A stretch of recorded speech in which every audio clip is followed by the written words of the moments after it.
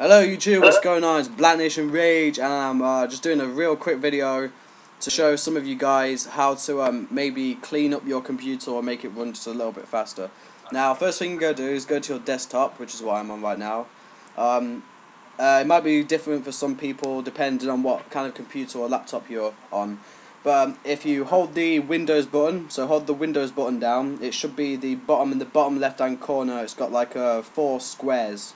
So hold that down and press R, and it'll take you to the run command. So then you can type in. This will clear up your computer depending on how much you've used the internet. If you type in percentage TEMP and then another percentage, and then click OK, and it'll bring up all of this.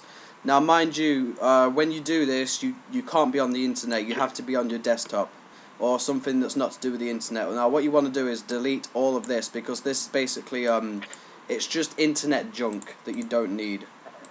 So let's delete this. Honestly, I don't know how to. I usually just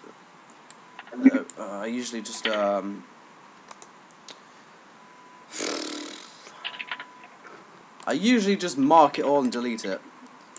Let me see if it's view, open window, open, no, delete history. Oh, anyway, there we go. So basically do that all the way to the top. Come on, there we go. Don't worry, I think there'll be some things you won't be able to delete.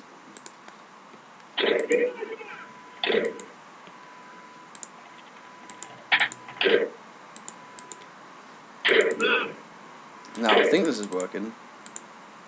There you go. It doesn't. Sometimes it will tell you if how much memory you're deleting. I mean, I did it with another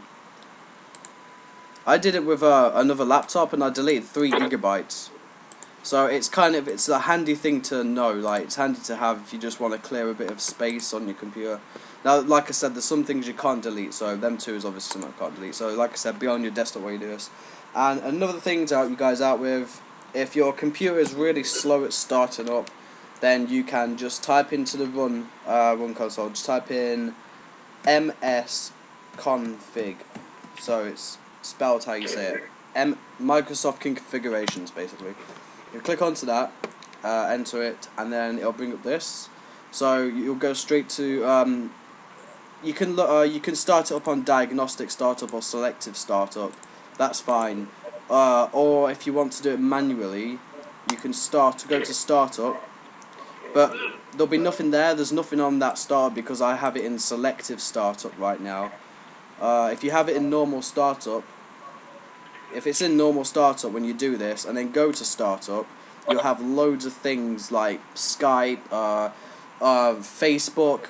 You could have loads of things, and basically if you just disable the things that you don't mind not popping up when you start your laptop or computer up, then that's fine. You don't. It's basically, this is just to help you speed up your computer or whatever the hell you need.